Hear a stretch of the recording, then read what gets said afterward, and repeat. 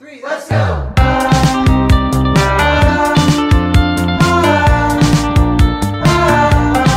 Hi everyone, welcome back, and today's video is all about how to make a live wallpaper only using a couple of apps.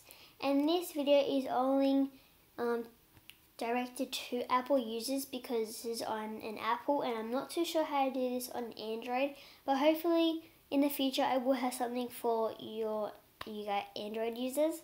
So stick in there and you'll be able to at least see something on that. So what we're going to be needing is InShot, Settings and TikTok. So go into InShot, create a new video and import all the videos that you want to use as your wallpaper.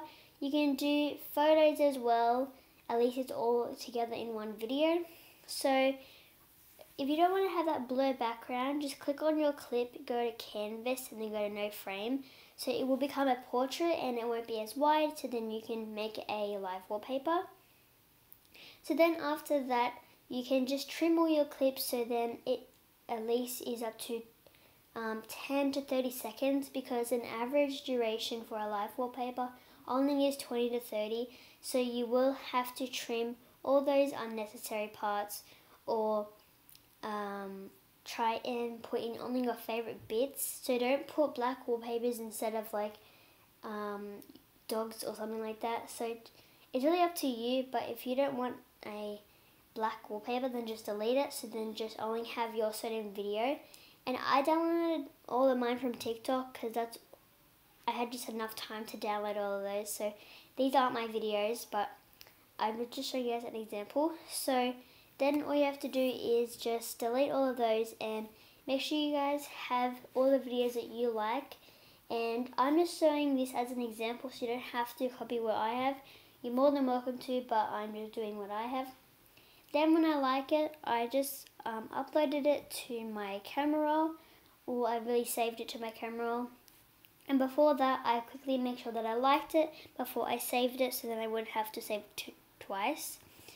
And another thing is with InShot that you can do a lot of things with it. So you can have overlays, text and stuff like that. So if you want to add any of those into your video, you can. You can add like all your friends. You can even add music. I'm not too sure about music, if it will play though, but you might have to play around with some settings and try and figure that out.